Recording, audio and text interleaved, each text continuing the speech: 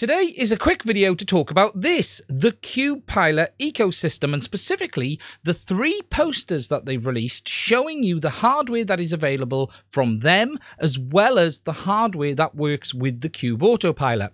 Now, since these posters have released, I get quite a few questions asking what the equipment is, why is it there, and how to wire all of this up. So what I thought I would do is put a quick video together, walking through each of the posters one at a time, talking about the different bits of hardware, but specifically why they are wired in the way they are, and some things that you need to be aware of if you are putting your own aircraft together.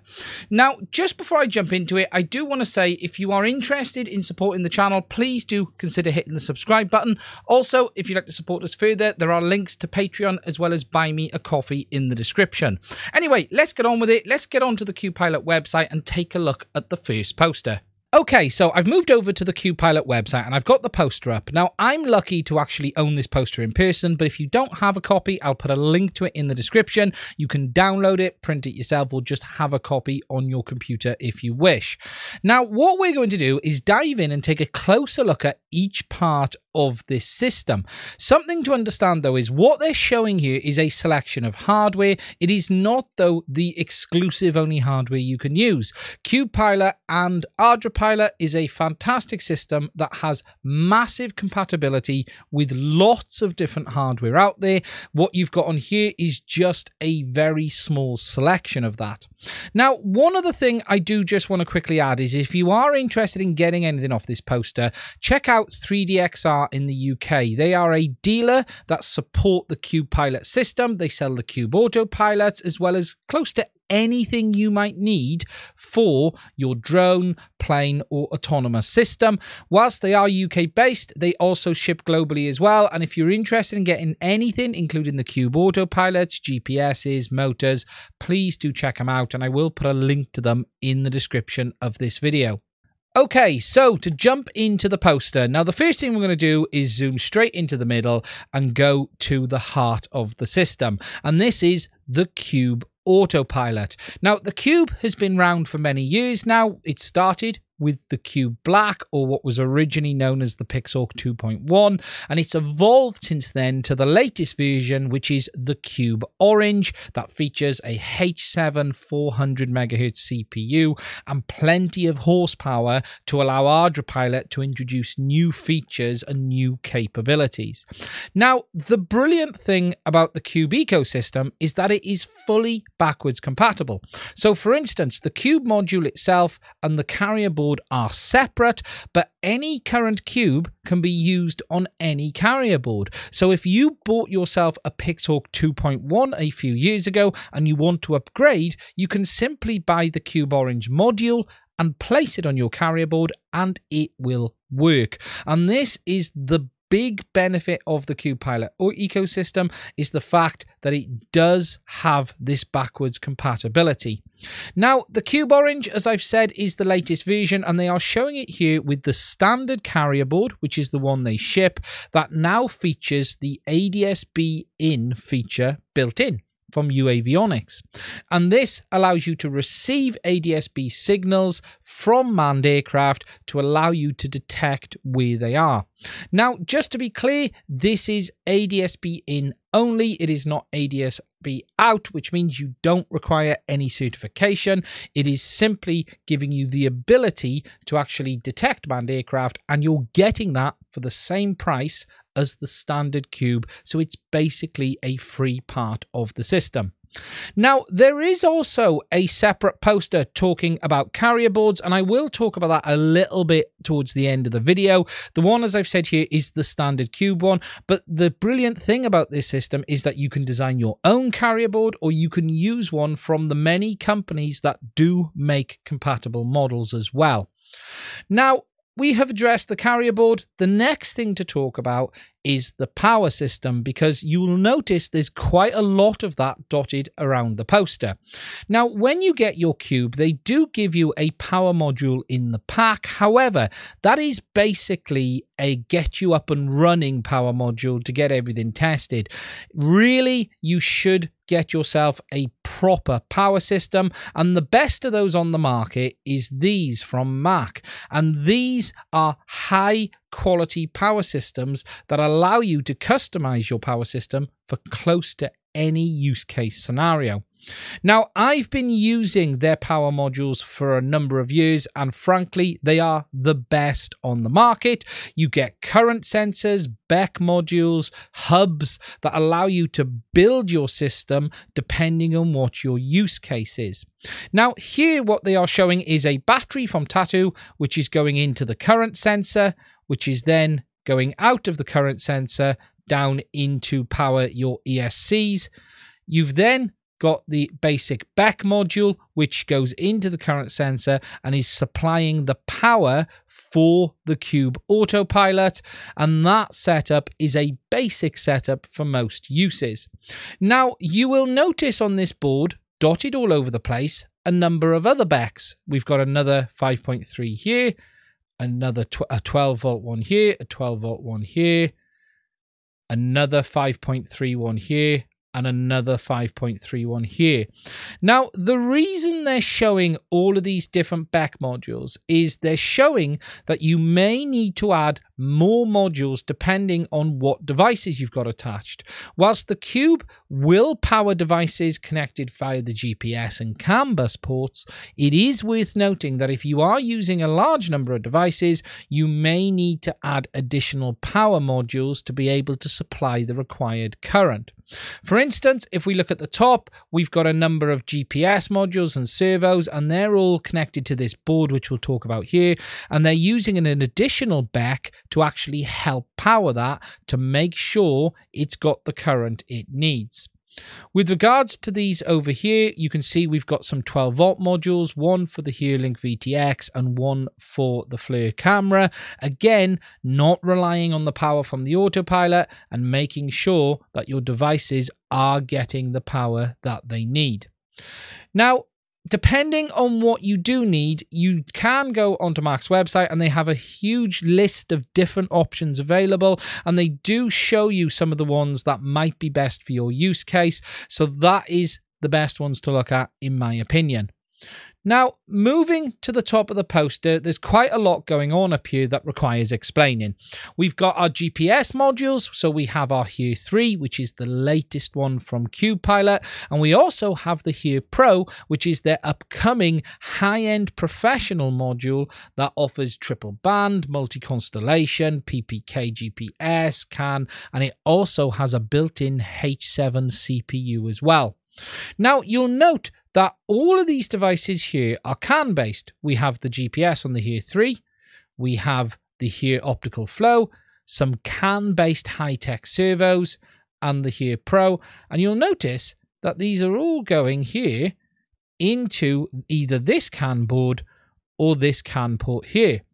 Now, CAN on the Cube has 2 ports, but it is daisy chainable, and that is why we have this little board here. What they've done is daisy chained the Here 3, the optical flow, and the 2 servos into this little board, and then that board is going in to CAN port 2.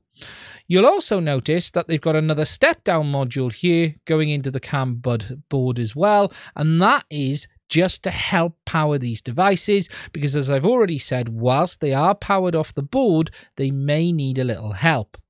You can also see that it's wired to the Here Pro, and the reason for that is the Here Pro actually has a separate power source from GPS simply because of how powerful it is, and what they've done is teed that into the Here Pro and into the main board, and then the CAN is simply the data line going into its own CAN port. You could technically put it into this little board as well. However, what they're just showing, you're best with the Here Pro going into CAN 1 and then multiple other devices into CAN 2. Now, you might be wondering, well, what is this board and where can I get it? Now, this simply is the same board that you used to get for I2C. It is nothing really specific. The only real change is that it does have a power input little bit here that allows you to add an additional BEC, but you can still use that original I2C splitter that you used to get with the original Cubes on this for CAN bus as well. There's nothing else specific than that. Now, as I've said, we've got the Here 3, which is the latest GPS, and I have done a separate review on that. The Here 3, being CAN-based, has no arming switch. I'm not going to use the word safety switch because that's a bit of a bone of contention. However, it does not have an arming switch, and if you do want to use one, you'll have to use one separately. We've then got the Here Flow optical flow module, and you've got two CAN bus based servos from Hi-Tech. Now, I have actually done a review on these and used these already, and this is really where the future of servos is going to be going. They are a digital servo that offers connection and communication over CAN bus. They're able to feed back real-time position, and as you can see, they're not only connected to the CAN bus for data, but they're powered from it as well. And rather than using traditional PWM ports, you're using them on CAN. It is still early days. You're not seeing wide adoption yet. However, they are out there, and you're going to see more and more of them as time goes on. We've then, over the side here, got our Here Pro, which is that high-end built-in GPS with the H7 CPU, memory, and it's basically almost a flight controller in itself.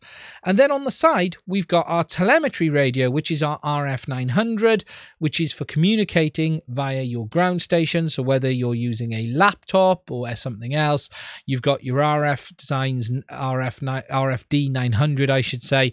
And these, again, are high-power, long-range telemetry radios that are connected into the telemetry 1 port rather than CAN bus. You've also on here got a lightwave LiDAR, which again is for object sensing or sensing, depending on what you want to do, whether it's being measurement. And again, that's going into a spare UART port, which is going into GPS 2. You might be wondering, why is it GPS 2? Well, remember, GPS ports are UARTs, and if you're not using your GPS 2 port because you're using CAN bus, for instance, you can use it as a traditional serial port, just like TELM1 and TELM2. Now, moving over to this side, I'm going to move over to the radio a second and talk about the radio system, because that goes hand in hand with the radio and something I get a lot of questions on. So on this diagram, they are showing the Cube being used with Herelink. Now, the Herelink device itself is hiding down the bottom here, which is the remote. Those of you who watch the channel will know I've made a huge amount of content on this device. It's improving, it's getting better and better all of the time. And if we look at the Eco poster, you can see that you've got the Herelink itself with the 2 antennas. We've then got an additional step-down module being powered off our main power rail, taking it down to 12 volts. You've got your Telem port for our Mavlink telemetry, and then our S-bus for our RC in. Now, Herelink is an integrated ground station and remote system, so it allows you to use Solex TX or Q ground control to control your aircraft, get your live video, as well as feedback your RC link. Now, a few times I've been asked the question, why would you want Herelink and your RFD radios on the same aircraft? And that really is dependent on what you intend to do. So for instance, Herelink is going to give you your RC control, it's going to give you your telemetry, as well as your option to feed that telemetry via Wi-Fi or cable to a laptop. So why then would you want to use a long-range radio system? Well, the reality is it comes down to redundancy and what else you want to be able to do. Whilst Herelink is capable of up to 20 kilometers, RFD devices from RF Designs can go well beyond that, and they do offer you an additional level of protection, and that is, should you lose connection on Herelink for some reason, you can still control the aircraft via RFD. Whilst this poster shows both devices, you don't have to do it. It is simply showing you a use case that might be best for redundancy purposes, but also depending on what you're trying to do. For me, I think what is a really good use case would be using the Herelink for your ground station. And then if you are going to use a laptop as well, use the RFD radios, because that way you've got a double system that offers redundancy on different frequencies. So that really just answers that one, because it is something I've been asked a few times. Moving down the poster, just to dive in on a couple of things, we've got our buzzer and USB port. Now, this cable does come with the Cubepilot, and it gives you an external USB rather than using the USB on the side of the Cube. It just makes life a little bit easier. And then you've got your tones buzzer, because there isn't one built in as standard. You can also get one of these with a safety switch built in as well. Moving over to here, they are showing an IR lock sensor, which again is really a visual positioning sensor. Allows you to do things like lock onto a beacon for landing and do other things like that. Again, this sensor they're showing here is on the I2C bus rather than CAN or UART, but they are again showing that you can use multiple different kinds of devices. So again, we've got CAN-based, serial and I2C devices all on the same autopilot, all at the same time. You'll also note our GPS 1 port is empty, and that is because we're not using that serial GPS. And if you were using CAN bus, again, you can get your safety switch option going into there too. Moving down the poster, we're going down to the motors, ESC and power delivery area. Here we have some T-motor motors, which are the U8s. They're just showing you the kind of motors that are compatible, and they're showing you ESCs from APD, which is Advanced Power Devices. Now, they make some fantastic ESCs, not something I've actually tried myself. However, I hear very, very good things about these all of the time, especially if you're into fixed wing or larger aircraft as well.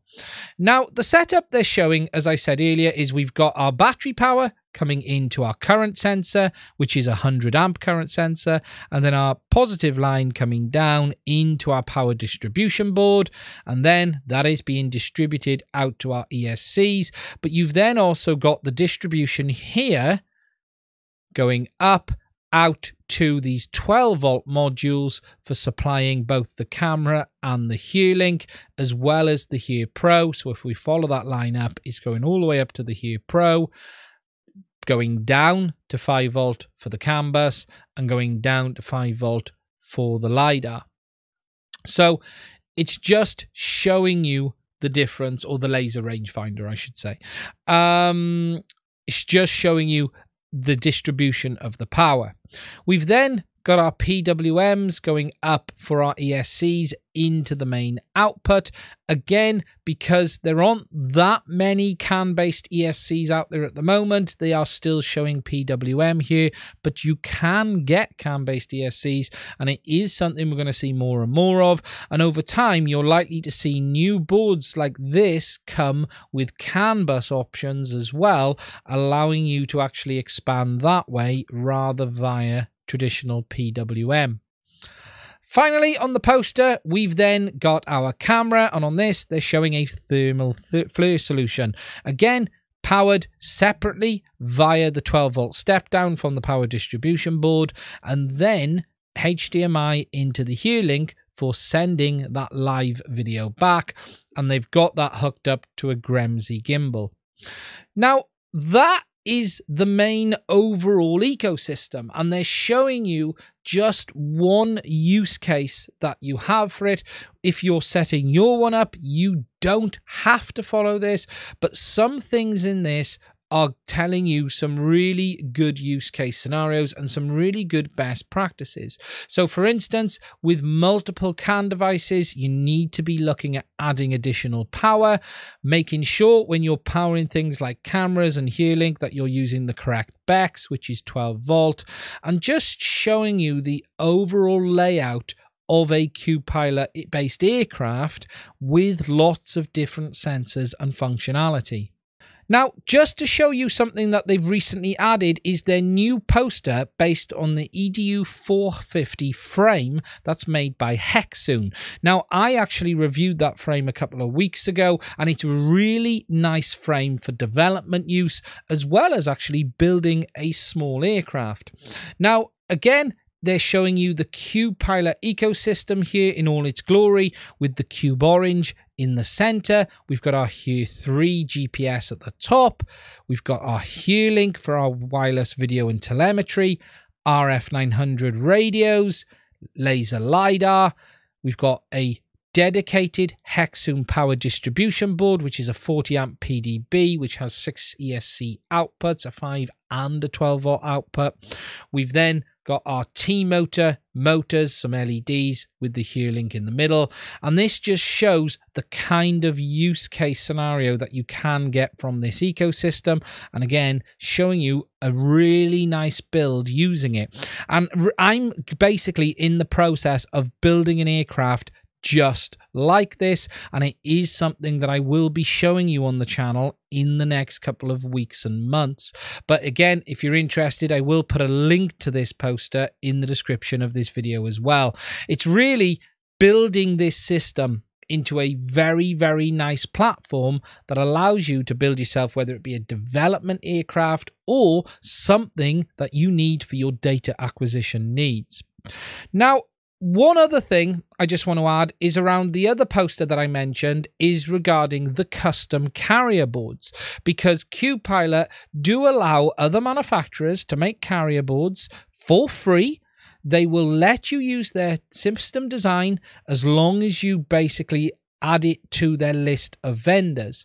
Now, these boards allow for multiple different setups and use cases. So the poster, again, shows the cube orange in the middle, and it shows you all the different cubes that are available along the bottom, and I will talk about them before we finish the video.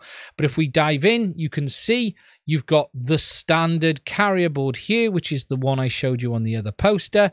We've got the carrier board mini over here, which offers very similar functionality in just a smaller platform. It doesn't have the built-in ADS-B, but other than that, it is very, very similar. We've got the Airbot carrier board, which again, I use in my Rover, and I have reviewed that on my channel. You've got the larger carrier board over here, which offers lots of different inputs and outputs. It's a much bigger one, designed for quad use with the motor outputs on each corner. And then we've got the other custom carrier boards that have been made for custom use cases. So for instance, we've got this one here, which is the Avionics version 1.3, which has lots of different gear on board. You can see we've got the RF900 radios. We've got some pretty high-end inputs and outputs, as well as, I'm guessing that's an onboard computer there. We've got this one at the top here, this one, and then these other ones down here, again, all by the companies listed along the bottom down here. This one was something I thought was really interesting when you looked at it. Cubepilot compatible, so the cube mounts there. Lots of different power boards, large inputs and output relays, and a nice place to mount the Herelink. And again, this one here, another nice one, showing you the Here Pro mounted directly there. Herelink, Cubepilot going in the middle. You can see we've got a radio antenna spot there, so that might be for GPS, but that might be for radios. We got our XD connectors and our other input connections down here too. Moving down to the bottom of the poster, you will find all of the current Cube modules that are available. Now, I have made a dedicated video on all of these explaining the differences. However, I will give you a quick overview now. Before we do that, though, it is worth stressing one thing, and that is that all of these modules are pin-for-pin compatible with each other, and they can all be used on any of these carrier boards. And this is one of the great things about this ecosystem, and that is that you can use whatever cube best suits your needs with whatever carrier board suits your needs. And this makes it completely unique in the industry. Now, just to explain the differences between all of these, to do this, we need to start in the middle with the Cube Black, because that was the original Cube. It was originally known as the Pixhawk 2.1, and that is really where everything started. It was the STM F4 based CPU, and this, for a very long time, was the main cube everyone used. Due to upgrades and component changes, this cube is basically now no longer available and has been replaced with the Cube Orange. The Orange is now the standard cube everyone who's looking to buy one should buy if they're looking for the one that does close to everything. It has the STM32H7 CPU, it has more RAM, and it's just a much faster and more powerful cube overall with the latest sensors. Now, just to explain these on the left, and then we'll come to the other two here as well. The green cube was a custom version of the original black, specifically designed for use in the 3DR Solo. It had improved ESC voltages, basically to solve some of the problems the original Solo had, and it really was specifically for that use case. Whilst that's not available now, you can also use the Cube Orange in that use instead of the Cube Green. The Cube Blue was a USA manufactured version of the Cube Black for markets that had to have a USA made autopilot. Originally, the Cube Blue spec was identical to the Black, it was just manufactured in the US. The Cube Purple was a single board version of the Cube Black, and the overall spec was the same, apart from it did not have the 2 additional IMUs that were vibration isolated. It had no onboard isolation, and it was basically designed for rover or groundwater based applications. Now, these 3 cubes were originally all developed based off the Cube Black. Today, though, things have changed slightly. The green is basically no longer available, but you can still get the purple and blue, but rather than them being based off the Cube Black, they are now based off the Cube Orange. So the latest Cube Blue is an American USA manufactured Cube Orange, and the Cube Purple is basically the same, just with the STM single IMUs rather than the multiple IMUs. Still though with the STM32H7, and that one is offering that option for users. Now, talking about the final 2 cubes, which is the Cube Yellow and the special Cube Gold. The Cube Yellow is an F7 based version of the latest model, so rather than use the H7 CPU, it was an F7, and it was designed really for use case in PX4 and some applications that weren't quite ready for the H7 CPU.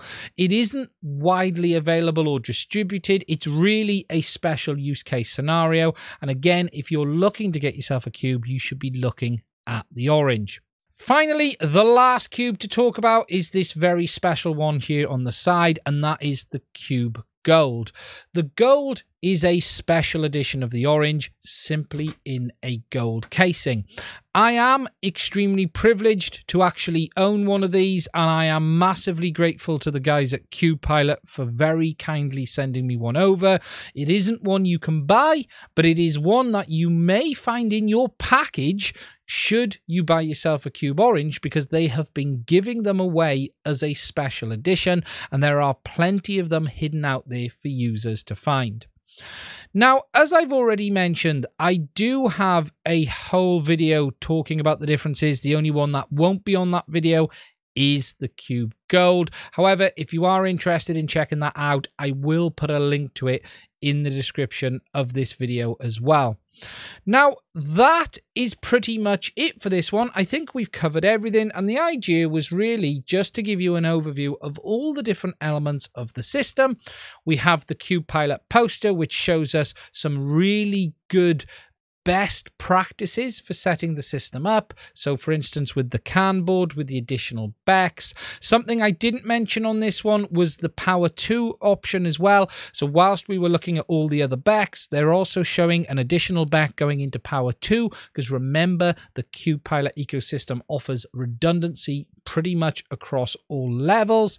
You've then got this new poster showing the EDU 450 frame, and I've got one of them here. I really do like this frame, and I'm looking forward to getting my build on this up and running as well. But again, it's just showing you the kind of use case. And then we've got these custom carrier boards from various manufacturers. Whilst all of these may not be available to purchase, it is showing you the kind of use case that is out there. And if you want to design your own, you can reach out to Cubepilot and they will talk to you about that and guide you in the right direction to be able to continue to expand the system more and more. Now, as I mentioned at the start, if you do want to get any of this stuff, you can get it over at 3DXR in the UK. So for instance, you can get the Hexoon frame, the EDU 450, or anything such as the Cube Autopilot, the GPSs, and they're a fantastic dealer that have been very kind to the channel over the years. So if you are interested in getting some stuff, please do check them out. Overall, I have to say, I will put some links in the description to the other stuff for the Cubepilot system as well. And really, if you found this video interesting, please do consider hitting the subscribe button. Don't forget to hit the little bell next to it as well. That way you will get updates when I do release any more videos. Please do let me know what you think as well. If you have any questions, any comments, please do put them in the comment section of this video, and I will try to answer them as soon as possible too. Finally, I'd just like to say, if you're interested in joining my Discord server, there is a link to that in the comment section as well. It's free. If you want to come over and say hello or have any questions, please do check that one out as well.